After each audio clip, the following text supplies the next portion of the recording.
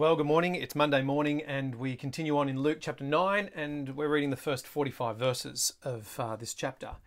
And this is such a great section. I want to say it's great because I think it's unreal and really real at the same time.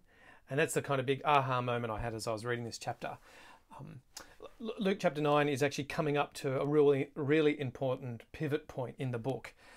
Chapter 9 verse 51 is this little hinge. We talked about this in a sermon a few weeks ago, where Jesus will shift his focus into what is often called the travel narrative. From 9:51 onwards, he resolutely sets his face towards Jerusalem, and increasingly we're going to see less of what Jesus does and listen more to what he says. So you get the words of Jesus in this second half of Luke's gospel, and in the first part of the gospel you get the deeds or the works of Jesus.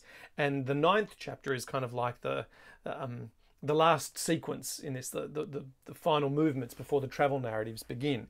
And it's an awesome set of sequences. Starts with the 12 disciples being sent out, and they're equipped with Jesus' power, and they are able to do what he can do, and it's incredible.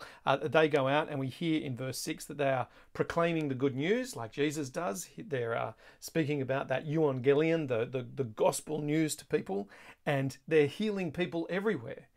Just imagine that capacity. You think about what that would be like now if you had the capacity to heal everybody that you came in contact with. That was the experience of the disciples. And they were able to say, this has come to you because the kingdom of God is breaking in, and this is a kingdom you should be a part of. And they're proclaiming that good news. The news is so widespread that Herod, the tetrarch, hears all about this, and he wants to know, well, what's going on? And then you have that astonishing scene where 5,000 men, and then you add in the women and the children, are fed with just 5 loaves and 2 fish. And you realize here's this one who is able to do miracles on the scale of creation, bringing something out of almost nothing and giving people all that they could possibly want, even so much so that there is more left over. Then you're listening to Peter, and he gives his announcement as to who Jesus is when Jesus questions, kind of the same questions that Herod the Tetrarch was asking in the first part of the chapter in verse 7, now get echoed in verse 19, when the disciples reply when Jesus says, who do people say that I am? And they say, well, some say that you're John the Baptist, others say Elijah, still others say one of the prophets of long ago who's come back to life. But then he says, but you, who do you say that I am? And Peter says, you are God's Messiah. You're the Christ. You're this promised one that's to come. And at that point, Jesus then warns his disciples and goes into a section that I want to return back to.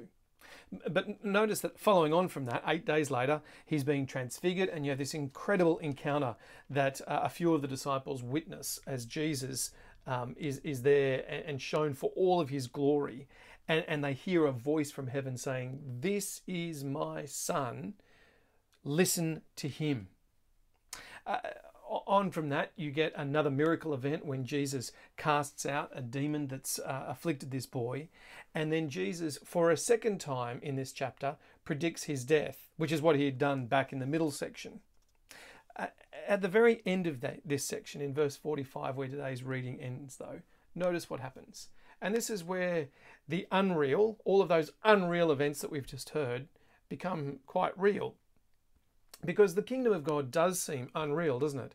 All of the sicknesses healed, demons dealt with, you've got feeding of the 5,000, you've got this incredible one transfigured before your very eyes, and that just seems all so out there and so hard to comprehend, so unreal, and yet then it becomes real when the disciples, they discover that they really can't understand anything that's been going on.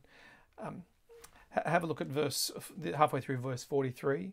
While everyone was marveling at all that Jesus did, he said to his disciples, listen carefully to what I'm about to tell you. The Son of Man is going to be delivered into the hands of men. But they did not understand what this meant. It was hidden from them so that they did not grasp it. And they were afraid to ask him about it. Now, there's lots of kind of thoughts about in what sense was it hidden from them. And I don't think it's saying that it was kind of a restriction from God, that he hadn't given them insight, or that there was something demonic about this, that they weren't able to see it, but that they couldn't understand it. It was hidden.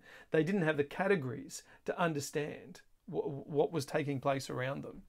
And that is because because of what comes, I think, in the middle of this whole section. See, why don't they get it? Why is it so unreal to them, and yet they show that kind of reality of failing to understand?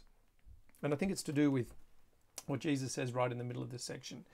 Because Jesus starts in verse 22 and he says, "The Son of Man must suffer many things and be rejected by the elders, the chief priests, and the teachers of the law." He's saying this is certainly going to happen. It must happen this way.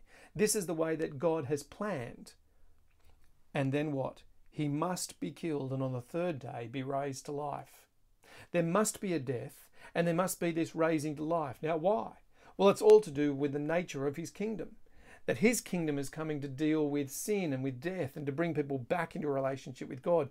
And Jesus must die that sacrificial death. And he must rise again in order to demonstrate that he has the power over death. But it's all twisted upside down because that death looks like defeat, but it's really a victory. But notice how he goes on. In verse 23, he said to them all, "Whoever wants to be my disciple must deny themselves and take up their cross daily and follow me. For whoever wants to save their life will lose it, but whoever loses their life for me will save it. And what good is it for someone to gain the whole world and yet lose or forfeit their very self? Whoever is ashamed of me and my words, the Son of Man will be ashamed of them when he comes in his glory and in the glory of the Father and of his holy angels." So you see the picture, don't you? Here is this strong call, this one who must die and must rise again, calls people to follow him in his kingdom, but they must also deny themselves, which is just, well, it's so unreal, isn't it? It's so hard to fathom. It's so flipped on its head because them, like us, live in a world where you don't deny yourself. In fact, you assert yourself and you demonstrate your strength and your power and your intellect. And yet we're shown at the end of this passage that they don't have the strength, the power and the intellect to even understand this kingdom. And so my prayer as I come to read Luke chapter 9 today is to think about whether or not I'm actually understanding, whether or not I see the unreal nature of God's kingdom, just how awesome it is to be part of that, this one who has the power to bring life and a kingdom that we long for, that has no disease and isn't full of evil, and to see Jesus as he is, transfigured, glorified, the one who died and has been raised and is living and reigning and ruling, and that I might live then in light of that as one of his disciples. And that's not triumphant kind of, feeling all of the bravado. It's actually to deny myself and to take up my cross and to think about what my sacrifice will look like in the love and the service of others.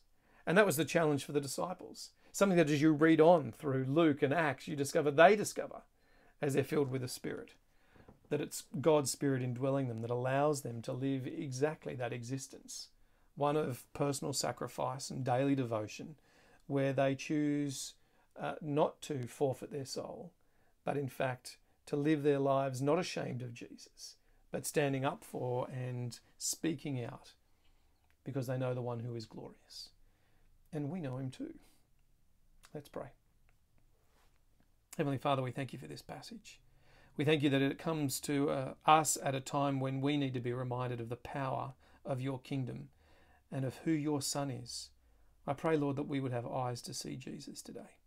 And so, Lord, as we take up our cross today, seeking to follow you, that we might deny ourselves and live our lives in the service of the King of the eternal kingdom. And so, Heavenly Father, into a time where we need to be reminded of things that are lasting and fixed and powerful, we pray, Lord, that we would hold fast to your kingdom and to your King. And so we entrust ourselves into Jesus' hands today. And we do it in Jesus' name. Lord, hear our prayers. Amen.